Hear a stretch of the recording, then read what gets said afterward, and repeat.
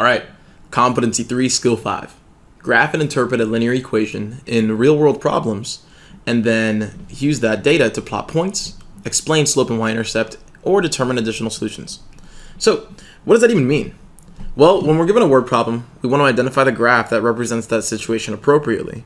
And on the other hand, we can go ahead and solve problems where we're given a graph that represents the problem, and we need to identify certain components, such as the y-intercept, the slope, x-intercept, whatever you may have, right? So the best way we can go about this, again, I'm not going to go ahead and give you some tell-all formula because there really isn't. Every situation is different, and so by practicing, that's how you'll get to where you need to be. So let's just start with example 1 here. The following graph represents the amount of fuel in gallons left in a car as a function of time. Which of the following components of the graph represents when the car will run out of fuel? All right, so let's think about this really quick. Let's think about the context first of all, and then we'll think about what we're trying to solve for, make our plan, and solve. So here's what we got. We got that this graph right here represents the amount of fuel as a function of time. So if we're reading this, I need you to understand that whenever you're representing a function, you're going to know that the amount of fuel, that's going to be your output, okay? Your fuel is your dependent variable, that magical word. I know you're a little confused right now, but that's fine. Amount of fuel, that would be the y. Amount of fuel left. And thankfully on the GK, they'll go ahead and label these graphs. I decided not to try to help you out in this sense. So the amount of fuel. All right. And then as a function of time, it's always your independent variable. This is the time, okay? And so the question says, which of the following components of the graph represents when the car will run out of fuel? So here's the cool thing about this. We can apply some common sense here. When the car will run out of fuel, we'll take a look at our y. This is the amount of fuel. If we're running out of fuel, or if we have run out of fuel, how much fuel is left? Common sense here. That's 0. We'll have 0 fuel left. So if we're looking at this y-axis, we have 40 gallons, 20 gallons, 0 gallons. 0 gallons. This is where our car will run out of fuel. So let's think about it. When does this graph hit 0? Well, that's going to be all the way way over there. The actual number doesn't actually matter here. It really doesn't. What matters is what that value represents. And that's where we cross our x-axis. So remember, this is your x-axis, this is your y-axis. Where the car will run out of fuel, or where the y value is 0, that's where we cross the x-axis, as we see here.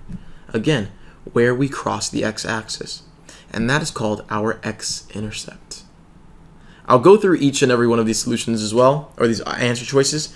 Our y-intercept, remember, when we're dealing with linear equations in real-world problems, I'm going to write this over here. Y equals mx plus b.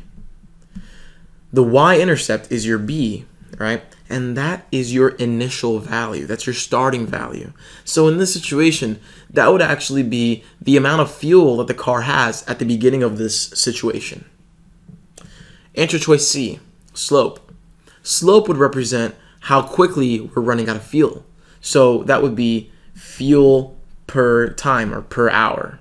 All right. And so it says as a function of time. It's not specific. It could be hours, minutes, days, whatever you have it. But we know that the slope would be the fuel per time. So it could be miles per gallon, or sorry, gallons per mile, etc. Things like that. The origin, well, that's a distractor answer, and that just represents the coordinate 0, 0, and that actually has really nothing to do with this problem. That's just a simple distractor. Again, A and C are incorrect.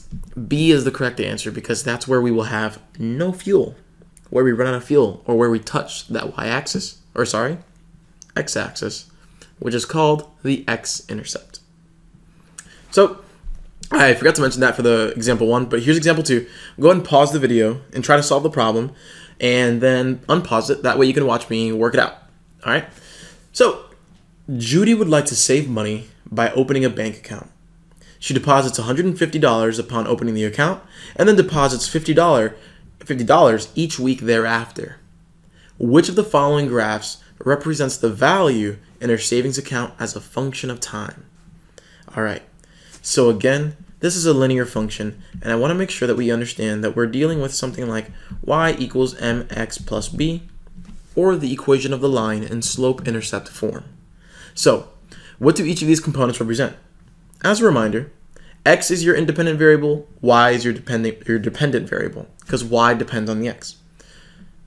M is your slope, or the rate of change, and b is your y-intercept. So let's talk about this in the sense of a real-world problem. We don't have to say slope all the time. We can say rate of change. And I prefer using the term rate of change in real-world problems. And same thing for the b. Y-intercept, hey, that's a really technical term.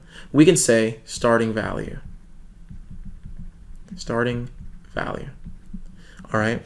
Understanding that's going to help us out a lot here. So what are we talking about here? Well, we're talking about Judy, and she's trying to save up some money. That's pretty much it. That's the context. And what are we trying to solve for? Well, we're trying to identify the graph that represents the value in her savings account.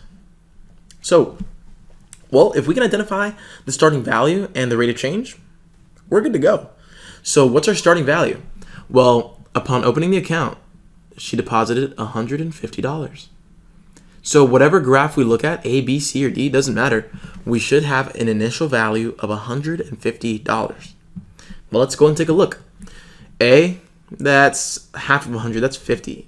Nope. C, 150, we're good. B, 150, we're good. And D, 0. She definitely put in $150 when we began, so that's also a no. So it looks like we're down to C and B. Now, before we even before we continue to interpret this problem, there's a clear difference between B and C, right? Look at B. It's a descending graph. It's going down. And C is an ascending graph. It's going up. Think about it this way. If you were to go ahead and put money into a savings account and you're putting money in regularly, would you expect the value of the savings account to decline? Absolutely not. You would want to make sure that it grows. So from that common sense little piece there, hey, B isn't an answer. Our answer is C, right? But let's pretend we didn't know that. Let's pretend we need to go another route.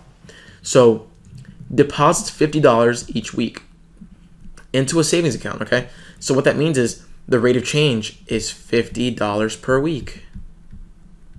So every week we're adding 50, adding 50. So we would need to see from the start adding 50. So if we go to 1, we should see adding 50, something like that. But this is not what we see there in B. So I hope we can see that the answer is C. And that's a pun. Sorry, I had to. Their answer is C. All right. And that's because we needed to see an ascending graph starting at the value of 150. All right. And so I'm trying not to laugh right now because I just love dad jokes. All right. So example 3, again, go ahead and pause the video. That way you can go ahead. All right. So example 3, make sure to pause the video if you'd like to go ahead and solve it before I do.